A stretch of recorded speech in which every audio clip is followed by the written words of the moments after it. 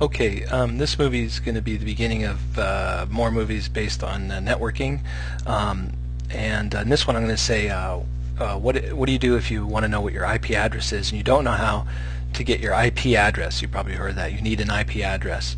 All right, well, how do you do that? Well, I'll show you. You're going to need to open up a command prompt. So what I do here is I go to Start menu, go to Run, right? Type in and let me see if I can move this over so you can see it. Start, so you go, hold on, Start, Run, type in CMD, and that'll open up your command prompt. Now I already have one open, so let's use that. Okay. Alright, here's my command prompt, and the command you're going to put in is IP config. And when I do that, I get a bunch of responses because I have more than one network card or more than one network adapter. First of all, I have a virtual adapter that is not a physical adapter but a virtual one because I'm using VirtualBox. Then I have my wireless Ethernet adapter. This is my wireless card. You can see here my IP address is 10.71.0.239. Okay, this is a 10 address starting with the number 10. If it starts with the number 10, that's a private IP address. It's not a public IP address. So this is because I'm behind a firewall, I'm on a private network, so I've been given a 10 address. I have DHCP turned on, so I'm automatically requesting an address, and this is the one I received.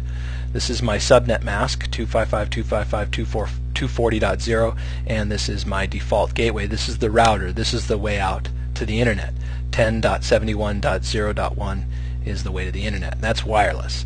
And then I also have my Ethernet adapter, but I don't know if it's live yet. Let's see here.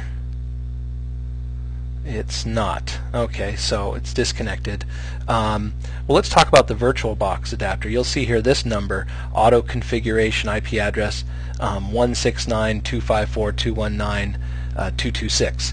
If you ever see this one, this is the number that you're given.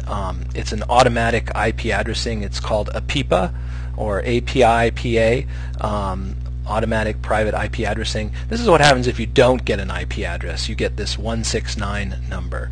So this is a default addressing scheme that starts at 169.254.0.1 and goes to 169.254.255.254, and it's given automatically so that computers can talk to each other even if they don't have a DHCP server.